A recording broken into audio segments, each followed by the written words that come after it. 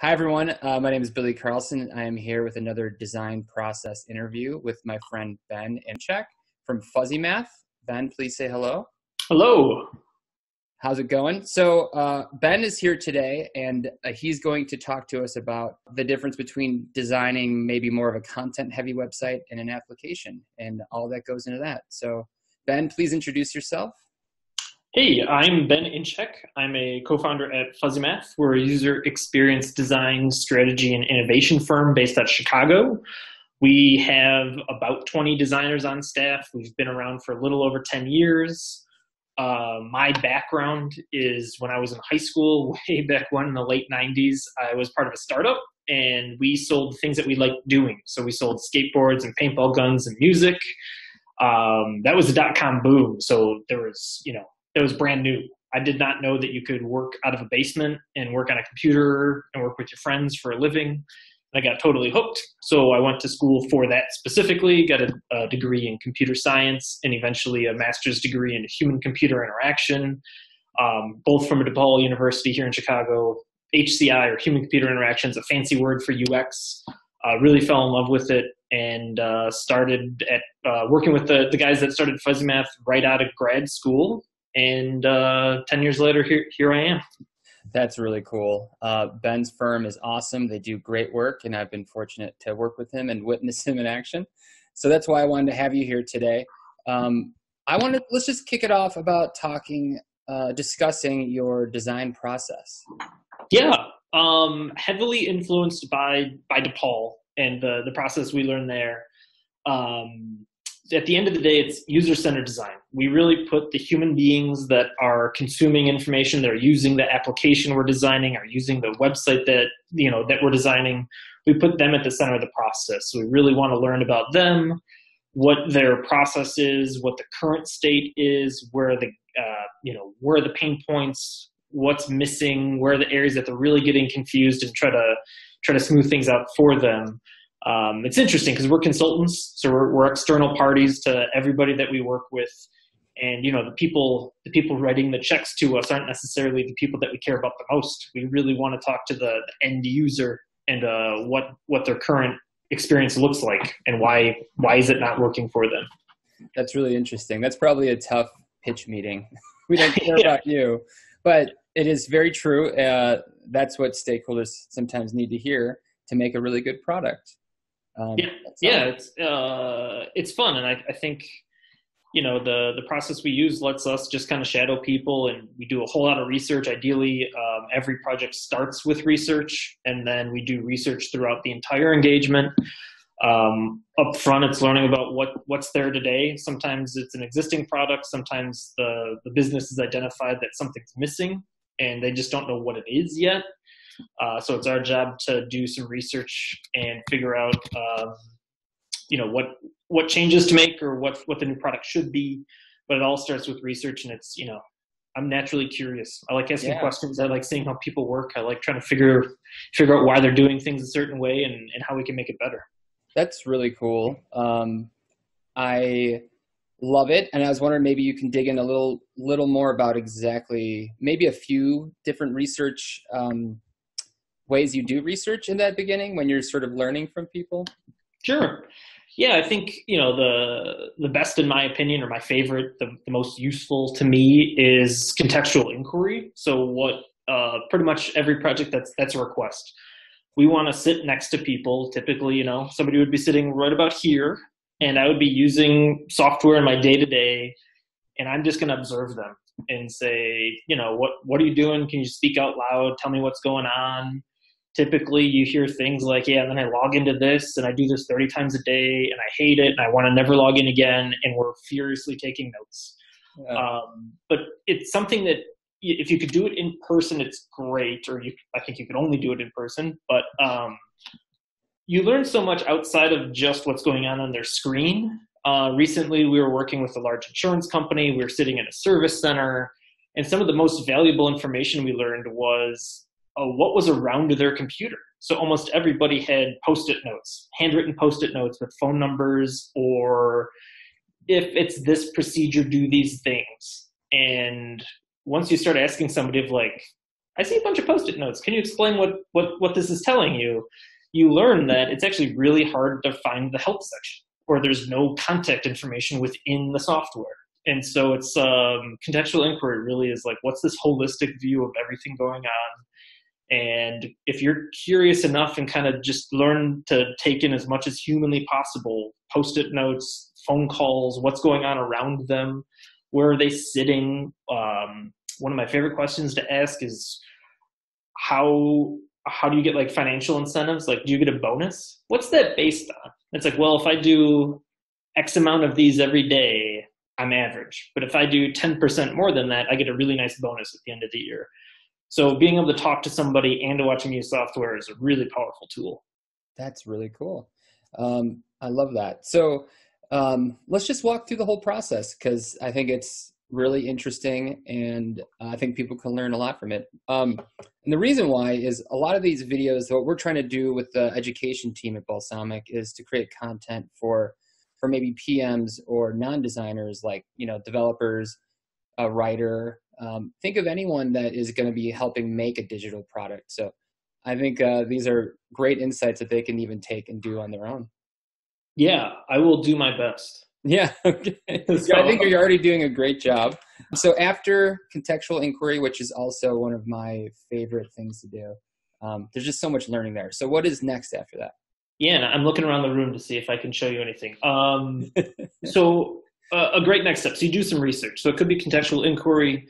It could be just pure stakeholder interviews, or just an interview, just talking to somebody. You don't have to watch anything. Just talk to them. It could be a survey. Could be a whole handful of things. But no matter what you do, the outcome of that we do here at Fuzzy Math is you get your thoughts out of your head. Typically some sticky notes. Typically the gist is, what do we learn? What do we see? What did we hear? What did we learn? Could be in terms of, let's group some pain points together. Let's group some wish list things. If people just said, oh man, I wish it did this. Or I use this other tool and it does these things. And why can't it just work like Amazon? Amazon filters are great. I know how to search. I know how to use filters. That's a really, really powerful thing of like, what else do you use in your free life, in your real life that you like, or you're in your free time? But all of that turns into, we need to synthesize that research. We need to take the knowledge out of our brains and get it down onto paper somehow. We typically use sticky notes, and you get a handful of people in the same room, or you can do it yourself, to be honest, and just say, well, I heard all these things. You try to get one thought per sticky note, and then you group them together into some themes. We take those and we kind of put together like a bullet point list of, this is what we heard. Here are some problems. This is working really well. And here are some wish list items. But then we synthesize that into documentation. So this is like personas, just, archetype users. We have, if we're working with an application, typically it's going to be, brand new user versus an expert. And experts do something this way, new people do it this way. Really trying to define who the right user groups are. Same thing with content sites. If it's a public facing site, it's just like, this is what we know about your audience, either through analytics or research or a survey or what you told us. But putting personas together, and then tied with that is some form of a journey map. What does their journey look like? What are the different touch points? What are they looking for at different phases of the journey? We work with a very large hotel chain. And so what's the journey of planning a vacation? And that looks really different for a business user as it does for a family of four. So really understanding the different needs and goals. We like goals. What are the goals of the user?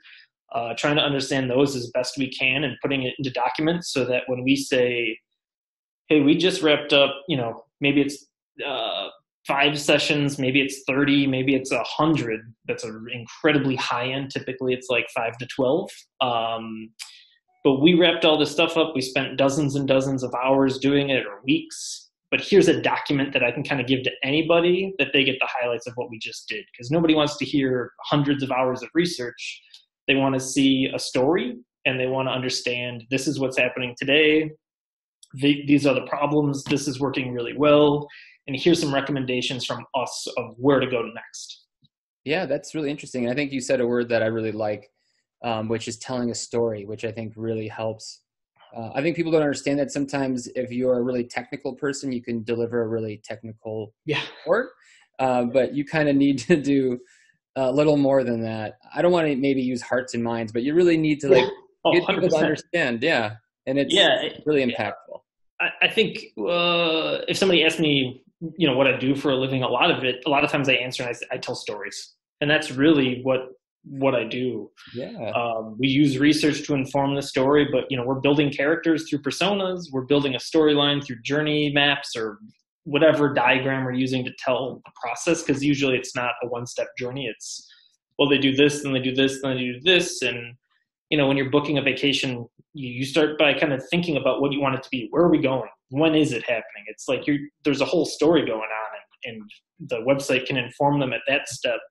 And then they're starting to make decisions. We know we're going to San Diego, and we know it's going to be 4 days, and we know it's this date. And you go to a different phase where you start comparing prices and comparing locations and all that stuff. But that's a story you learn through research, and you have to be able to tell. And I find it really fun. I love telling stories. I'm talking forever right now on some questions, but yeah, storytelling is incredibly important. I think we do research, we synthesize it, we figure out what it means or what it means to us, and some ideas we have. We kind of tell a story about that research, and then we quickly transition into telling that same story through design. So I love that. We identified that planning a trip is incredibly important, and here's all the components to it: dates, time, price, location. What can we do in that location? And then you're like, okay, that sounds good. Ideally, you tell that story like as a research presentation to whoever's in charge, your boss, your coworker, whoever, and you identify some areas of opportunity, usually the pain points. This isn't, people really struggle searching for locations, or people are really having trouble doing blah. And that is the area to really focus on for design, of taking, looking at other websites that solve similar problems, looking at how Amazon does filters, whatever it is. And then you start designing, and you're going to tell another story of, well, these are our people, this is the context, this is what they're trying to do, and here are some designs, ideally wireframes or hand-drawn sketches even, to say, this is how I think we can solve this problem. Very cool. Maybe we can now dig into, you talked about telling the story through design, and I'm curious how that might look in terms of next steps. Do you have all this data? Do you jump into wireframes, or is there a step before that? Yeah, it's typically there's a step before. So we've identified problems and goals. They want to do this thing, and here's an existing problem. And we typically, I have no interest in redesigning the wheel. There's a lot of previous work out there that's pretty good. So we do some, not extensive, but we typically a handful of hours or even a couple days of just looking at other websites or other applications that solve similar goals.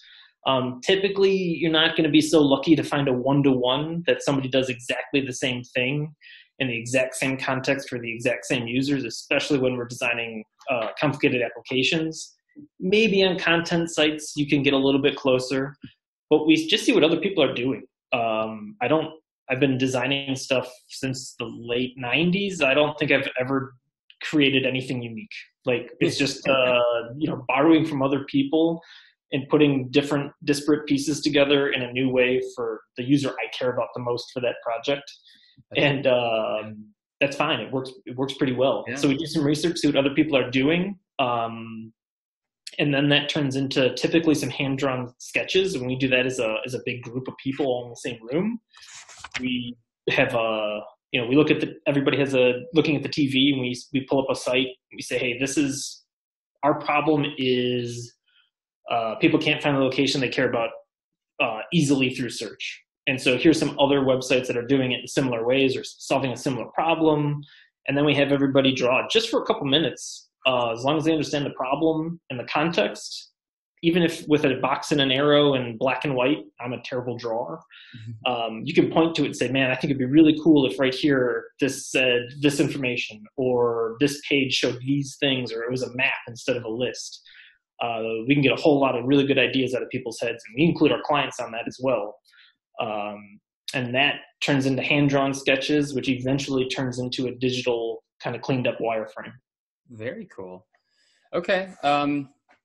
Since Balsamiq makes software specifically for wireframing, which Yes. I know you know and have used. I'm just curious though about how do you communicate your wireframes with stakeholders? Is it easy? Is it difficult? What is your wireframing process? How do people respond to them? How do you talk about them in your work? That is I'm taking a deep breath because it's a very hard question. Hard hitting, right here. We take a lot of care with this step because I think we spend every day of our life thinking about design. Our work life is 100% about design, and this process like clicks. We're surrounded by people that this is all we do and all we think about during work. And our clients aren't. Our clients are thinking about, my job is to manage this product, or my job is to, sell stuff. Why is this black and white and ugly? And it's like, well, yeah, that's actually on purpose. And so we do a ton of education around this point because it is such a weird thing that designers do, and we don't really think twice about it. So our process is we get, wireframes put in place. And if that's, whatever tool we're using, and honestly, sometimes we start hand drawn, but then we really lean on all of that synthesis work that we already did out of research. So this is the person, if I was presenting a wireframe to you right now, I don't want to be presenting to Billy Carlson. I want you to pretend that you're the persona that we care about for the project. I want you to think that you're somebody processing claims, sitting in a service center, and that you need to do so many today, or else you're not getting that end of year bonus. And I need to help you. I need to build that story for you so that when you finally do see a design, you say, okay, I get it. I understand. Yeah. And I don't want your personal opinion. I kind of want your personal opinion based on the persona we created for you and the context we set up for you, and then the screen that you're finally looking at to say, oh yeah, that's a list view. I totally get a list view. Makes sense because the tasks that I would be doing if I was that person are X, Y, and Z. Yeah. So a lot of what we do is just education, and a lot of it's relying on some level of research and synthesis to explain who we are, what we're doing, what our tasks are, and then a lot of education around why is this black and white, and maybe a little bit of color for like links, to say that it's kind of ugly on purpose. It's really to highlight the page, like the information hierarchy, the page priority, the navigation. And the easiest way to do that is to remove all color, so we don't have people saying, well, I hate orange. It's like, we're not there yet. That's like, a couple weeks away still. We're really trying to figure out, like, can you find that big button that says next? Can you figure out how to move from this page to the next page? And that's what wireframes are really, really good at, really focusing on what's the most important thing on the page, purely based off like information hierarchy. That's awesome. Totally agree. That's why we think it's so important.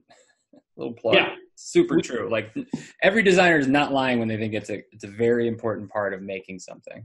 Yeah, it's so we do a lot. We do early research, first person research. We synthesize all the research. We design a lot of things. We do more research after we design things just to make sure that changes we're suggesting are going to work and be well received. We do, visual design, some front end code, but the great majority of every single project is wireframes. We spend more time here than on anything else because it is it's critically important. Want to get it right. Want to get it right early. Changing a wireframe is so much faster and cheaper than changing visual design, an order of magnitude cheaper than changing code, especially front end code. And then if things get into production and you still have to change them, you're spending a lot of money and a lot of time that we probably don't have as consultants. Yeah. So wireframes are a great place to iterate. Get an idea out. You can do it pretty quickly. Get it in front of people. Say, hey, we're thinking about doing this for the dashboard. What do you think? And get some feedback and really quickly iterate on it. Yeah, I think that's the biggest difficult thing to communicate is how important it is down the road. Let me re-say that in a better way, but trying to communicate how important it is to do wireframes at this stage and really focus on them, not just do like a sketch or two and then dive in, because you're going to save so much money and time and frustration. And the thing is, when you're working on a product, time and money are really important, but frustration also can increase the longer it takes to finish something and the more changes that have to be made. So yes, for the sake of your team. Yeah, I think really spend some time on it. Yeah. Who loves, V18 of a document? It's just like, I just don't even care anymore. I just want to be done. And like, the whole point of a wireframe is that they're quickly editable. You can, save a version, but you can kind of throw it out, and you're not wasting like weeks and weeks of work. Get an idea, sketch it up, put it into a wireframe, test it, iterate, and, ideally, you get an approval, and approvals mean something. So you're not revising every decision you make, week after you make it. That's great. So right now we've covered how to start a project, how to do the research, how to ideate with your client or with a team and collaborate on that, and then jump into wireframes. So my next question is, I guess it's still teetering on wireframes too, like the high fidelity designs, but do you spend time making the wireframes more polished? Like, are you thinking of things in terms of like UI design rules, basic principles of UI design in your wireframes? Yeah, we try to. We will use, and I'm not going to lie, I haven't gotten my hands dirty on a wireframe in longer than I would like to admit. I'm a designer by trade, but now I'm more of a business owner, business dude. Yeah. But I don't get to design. But the designers here that do get to make wireframes, which I love, is they're all using libraries of some sort. So we try to make, even though it's kind of ugly, we do try to get sizing right. We have different sizes for headers than body copy. We have different colors for links versus body copy. Buttons. I do a couple talks like this every once in a while. I could talk about buttons for a really long time. I really, really care about buttons. So do I. I think they're really important to get right. Yeah. I like, generally, especially for an application, a big smashable target that, it's the only bright blue thing on a page. Yeah. So when I'm trying to get through a multi-step process, my eyeball's just looking for the big blue thing. I don't really care what the words say, as long as I know that means, continue down this path to completion. So our wireframes will have a big blue button and maybe a secondary button, and every once in a while like a tertiary link. And I care very deeply about all of this. So do I. Yeah. Reserve in our wireframes, you really get maybe 4 colors outside of black and white and gray. We reserve color status colors, typically green, yellow, or orange and red. But the only time you'll ever see those specific colors are for a status. Things are good, things are bad, or hey, you might want to check this one out. Along with a blue of just, this is clickable, you can move forward. Once that gets to visual design, maybe those colors tweak a little bit, but we're still going to have status, those 3 status colors, and a primary color, which means like move forward in the process. But we try to mimic that in the wireframes. Having said that, the wireframes are not like visually designed. We stay with black and white and gray in those colors. Sizing does matter. We try to get the type sizes pretty close to what we're working on for the visual design. But otherwise, they look nice. They look clean. I had a client ask me if I had OCD the first time I met her, and because I do like things that line up really nicely. Like part of design, yeah. My door behind me. But wireframes should be clean. They shouldn't look sloppy. But it's just enough to get the point across. They don't need to look perfect. Yeah, I always feel like there could even be, if you have the time, you can do levels of wireframe. Like the first levels are the ideation, and then the further down you have refined wireframes, so that the visual design phase is much shorter, and it's much easier to move clean boxes in there, clean boxes and text around, and then to update. Okay, so great answers so far. Thank you. Thank I you. expect nothing less. All right, cool. I think my next question, and I get this a lot from, I guess, people that are like, you that are, I don't draw, those types of things. Like, I don't feel like I'm creative. I can't do visual design. How do Mhm. you approach the visual design phase then, when it has to get to high fidelity? Yeah, that's oof. It's hard for me, and my honest answer is I would avoid it as much as humanly possible for myself. Um, it is so it's kind of similar, but a question I get a lot when I speak to people is how do your visual designers and your UX designers work together?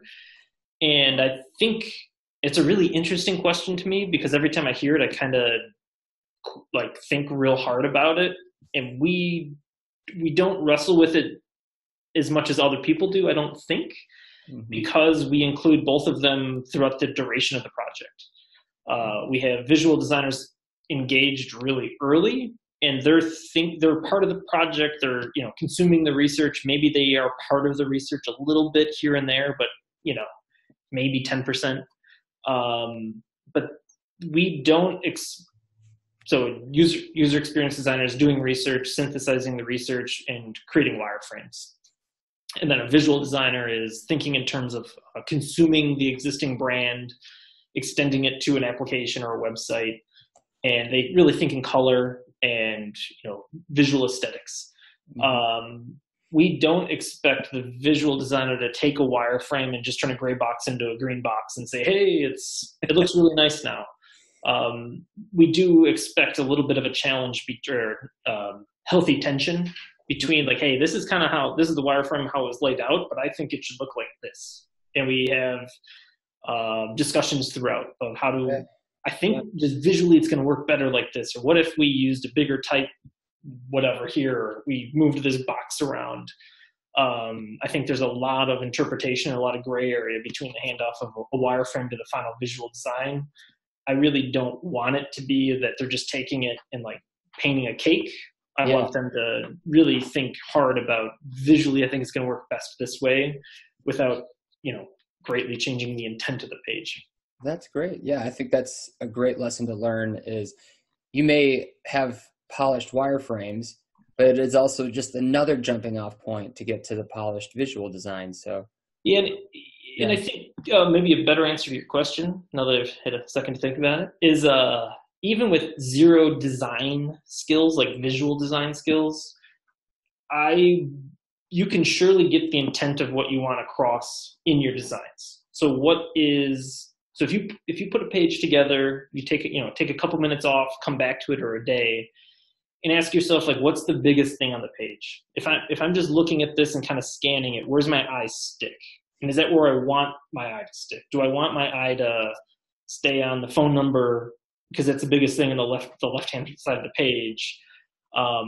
Maybe if you want the phone, if it's contact page or you want somebody to know the phone number, but if that wasn't your intent of the design, that's a really good question to ask yourself of where's my eye sticking, and is that where I want the user's eye to stick? And you can do that in black and white and gray and just changing the size of boxes or spacing. You don't have to be a visual designer to design something. I can't design anything in terms of color, but I can surely get the point across of what's the most important thing on this page, what should be big, where should the eyeballs stop. And there's a lot of tips and tricks you can use, Yeah. sizing, color, all that good stuff. That's great. Yeah. One of the things I talk a lot about too is helping non-designers or people new to understand the importance of scannability, which goes to just what you're talking about. Yeah. Being able to just glance at a page and call out, three primary things. Those are what people are going to focus on pretty quickly. So that should be important. Yeah, I think that stuff's scannability, all the Gestalt principles, or however you pronounce that in the proper language. That was correct, I think. You look at it, and I think you're like, yeah, obviously that's closure. I can make a circle even though it's only a C. But that really plays to your advantage as somebody creating a wireframe of grouping like information, lots of spacing, intelligent use of size. A lot of really good stuff in learning just the way our brains work and applying it to a wireframe is really fun stuff. That's awesome. Great. So I think we covered a lot here. I kind of want to mini pivot and talk about content because we had a little brief conversation before we got recording, but I think you made a really good insight. But content sites versus applications, how does content play a part? Yeah. It's a great laugh. Yeah, keep that in. It's so important. So an application where you're trying to make it through a process because your job says get through this process, as quickly, as efficiently as possible. The most important thing is that big blue smashable target of just like, yeah, I want to go to the next step. Fill in this information, next step. Fill in this information, next step, and I'm done. Where content is really secondary to, it's information, it's data, it's, maybe a call to action, like complete this form. But there's not a lot of content outside of what's absolutely necessary. You're hiding advanced search because not everybody's going to use it, so you collapse it. So you're really hiding information versus designing a content site where it's the exact opposite, where people are looking to consume information and they want to read articles, or they want to find poetry, or they want to book a hotel, which is kind of a mix of a little bit of content and a little bit of application because there's a process, but a lot of it is just consuming information in the right order. And writing content is really, really important. I'm not a content writer. You probably caught a couple grammar errors in just me speaking, so let alone me writing. But I think it's critical to know what you want people to be able to do and how to properly message it. I don't think, kind of tying it into a wireframe, which is my world, it doesn't have to be perfect content, but I do my very, very best with the skills I have inside of me to get the purpose across of what I want. So headline messages, really important. Body copy, I do my best to try to keep it, even if I'm using lorem ipsum or some fake language, bacon ipsum or whatever, trying to keep it to the right length of content. So is this a sentence or is it a paragraph? Is it one paragraph or 5 paragraphs? And try to keep that in the wireframe as much as possible. Try to keep it real, even if it's not the final copy. Like, in this paragraph, I think we should talk about these data points because this is important. And I get that in the wireframe. But content is critically important. We will test content specifically, making sure people can find what they're looking for, making sure that the copy is the right copy to explain a process or just get people the information that they need. That's awesome. Okay, I have 2 more questions. So my next one is, and you did touch on this a little bit, is feedback. How do you work on getting feedback throughout the process? So you talked about testing content. I know you test wireframes. Mm-hmm. So maybe just talk a little bit about getting feedback. Feedback is like a double-edged sword. It's some of the greatest stuff in the world to kind of validate, we have a new idea. Let's get some feedback and see if it works. And sometimes you're kind of just done with feedback if it's not the right kind or not from the right people. And that's, I think that we're kind of in charge of making sure we get the right feedback, because at the end of the day, it's critically important. Nobody at FuzzMath thinks our opinions are right. We always validate it with the right people, with the end user.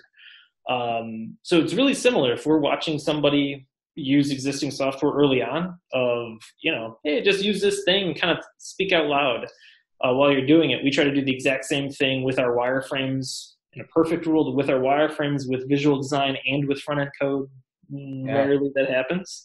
It's true. But it's like research. We don't have budget for that. We do really similar tasks or really similar research. So we try to take our wireframes, give people a handful of tasks to do it, or to get through using the wireframes, and say, hey, can you complete this task, start on this page, and talk aloud as you go? And they will fingers crossed, they will be able to do it better than they did it with the previous tool. But, 99 times out of 100, we're going to catch a couple things here and there of, yeah, they really got stuck and we buried this thing a little too deep, or, the headline didn't really capture the content of the page properly, so they skipped over this page entirely, and we need to rework some words here and there. But so feedback from users through research is ideal. Feedback from our clients, our clients, no matter how hard we try, they understand their business a little bit better than us. So just presenting wireframes and saying, it could be something as quick as, hey, you have 5 minutes, I have this idea I want to show you, and kind of walk them through really quick. Or what we do on projects more or less is we have a dedicated hour and a half every single week, and we are getting feedback from our clients. They could be users, or sometimes they're not. Sometimes they're completely removed, but they know the business well enough that as long as we build that story correctly, you're this person doing this thing, put their hat on, take yours off, and check out this process or this wireframe or this visual design. Getting feedback is super important. A lot of tools have, we can send a link out to them with wireframes or comps. They can add comments, click on something and say, this link doesn't make sense to me. And, really, we're trying to pull as much feedback as humanly possible out of people, especially early on in the process with wireframes. That's really cool. I'm going to pause here and just note that I'm going to add that you could do that with Balsamiq. So. Yeah, I didn't know. All right, cool. I'm just like, ooh, I'm going to overlay that. So we could do a little pause here. I think everything has gone perfectly well. Sweet. My last question is about design being released and what's next, but every time I ask it, I don't know. Do you think that's an important thing to add? If we're talking, if the audience is like new people, I think your job's not done.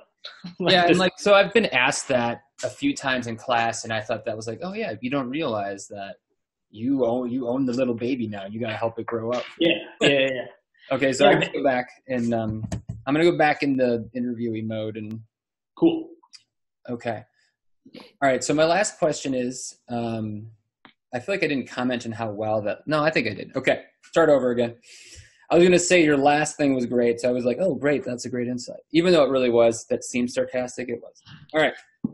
Okay. So you're kind of, and now that we've talked through it in this design process, you're done. So, well, I guess it hasn't gone to code yet, but we can maybe skip that part. We're not going to dig deep into how to code a website or product or application. But let's talk about what happens once this is released. So you've worked to do all the research, the collaboration, the ideation, the design, and now it's out in the wild. What happens next? Yeah, it's a really interesting question. And I think it's, I have a couple different points of view, but the short version is the work is not done. It's just the beginning of a new phase. So what we see is, we're external party, we're consultants, so we don't get to own any project that we design ever. In some ways it's nice, in some ways it isn't. But we worked hard for probably a couple months on this thing, and we have this really nice package at minimum visual design, typically some front end code, and we hand it off to our clients. Kind of goes into a black hole, but at some point it becomes real. And then, it's probably not us anymore, but it's probably their internal team that the process basically starts over again, that now we have a new thing and something's going to change. If it's external competition adds a new feature and, we have to catch up, or if it's the market kind of shifts. But whatever we designed is kind of it's static in terms of its code, but it should be a living thing that it should change. And the reasons for change should be more testing and more user research and figuring out, all right, we got this thing and works so much better than what we had. Let's not wait 3 more years until it's terrible. Let's make some small incremental changes over time, because that's a whole lot easier than it is to just kind of let it sit there and fester and get real old real fast. That's so interesting. It's something that I forgot, but yeah, like just because you redesign it doesn't mean that more doesn't need to happen or continue to happen. Yeah. That's how it got old in the first place. Yeah, think about it that way. And I think we're pretty good at what we do, but there's always something more we want to do. I've never left a project thinking like, oh man, that thing is 100% perfect. There's always a wish list, and we didn't have time, we didn't have budget, or just there wasn't an appetite, or people just didn't think it was a good idea, which you're probably right a lot of times. But there's always this list of stuff. And I think it's just learning of, all right, release this thing. Let's track some metrics. Let's, satisfaction scores, usage, whatever the right metrics are. Let's take a look at those things, and let's check in every 3 months, every 6 weeks, whatever it is that makes sense for the organization. But I think saying that we're done is incorrect. It's that this phase is done, and now we have this new thing out in the wild. If it's really, really small or really, really huge, we still need to kind of take care to make sure it's the best thing it can be. That's great. I love that. Well, I think that wraps up my questions. I don't know if you have anything you'd like to add. No, I'm trying to think of a joke about gray hoodies, and I'm failing. Okay, well, that wraps it up. Thank you so much for joining me, Ben. I really appreciate it. And it was great insights. Thank you. I had a blast. This is great. Me too. I'll talk to you later, man. Sweet. Thank you. See ya. Bye.